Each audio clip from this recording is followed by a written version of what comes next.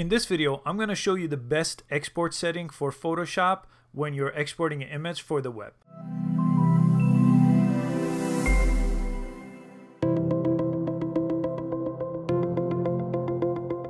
So I'm going to use this image that I've created here. This is going to be the thumbnail and the website image for this video that I'm actually creating right now.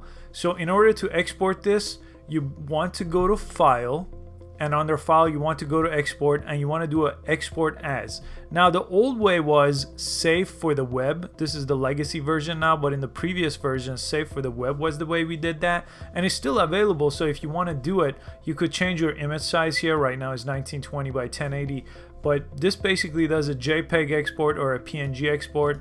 You can change the image quality from high to very high, and it's going to change the quality of your image, and it gives you the size in real time here. So this is one way to do it, but I'm going to show you the new way to do that, which is go to Export and then Export As. This is the new way to do it in Photoshop CC 2017 and beyond. This is a really easy way to do it. Basically, you just go to File Settings, and in this case I want JPEG. PNG would be handy if you had some transparency in your image. For example, if I wanted the background to be transparent and I just want the text to show up. But in this case, going for the web, I'm gonna go JPEG, and the image quality I want 100%, even though if the size ends up being too big, I could always reduce this to reduce the size. Then the image size is what's going to change the file size. So right now, if I'm looking at the file size here on the left, it says 1 megabyte. 1 megabyte is a large size for a website image, but I don't need 1920 by 1080. For YouTube, I might leave it as that because YouTube does its own compression.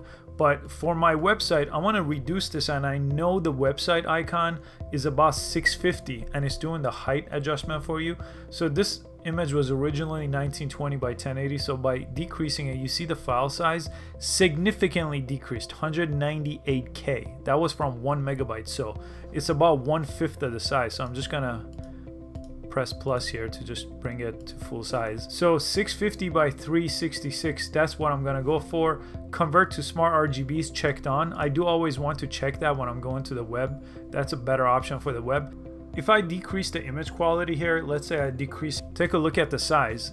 It got cut by another half there, so it's almost at 100. So if you really are concerned about your website speed, you should reduce this as much as you can. But I like to keep the image quality at 100, but I never like to go less than 80 either. So if you do reduce it and you care about the file size being smaller, make sure you don't go lower than 80%. File size based on what you need. For YouTube, I'm gonna do 1920 by 1080, and I'm gonna just press Export All. I'm gonna put it here in my JPEG folder, and it's just gonna go ahead and export this image for me. So those are your best Photoshop settings when you're going to the web.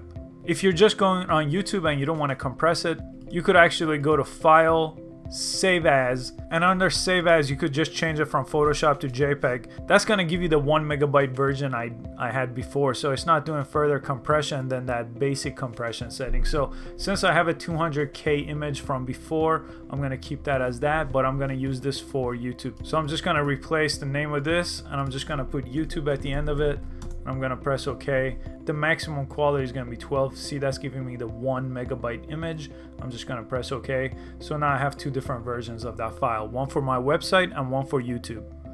To watch more how-to videos, go to howfinity.com or subscribe to our YouTube page. Thanks for watching.